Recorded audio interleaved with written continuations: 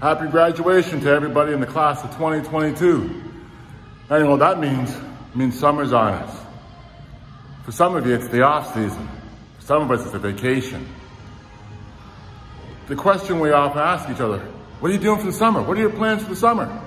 So I'm gonna ask you, what's your plan for the summer? What are you gonna do to get better this summer?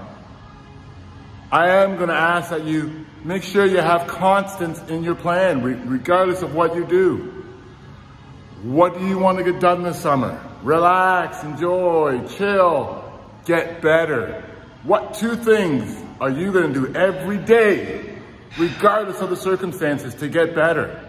I'm not saying 2-hour workouts, but I'm saying what 2 things are you gonna do? What's gonna be your wood? What's gonna be your water? Is it foul shooting? Is it running those routes? Figure it out and get it done.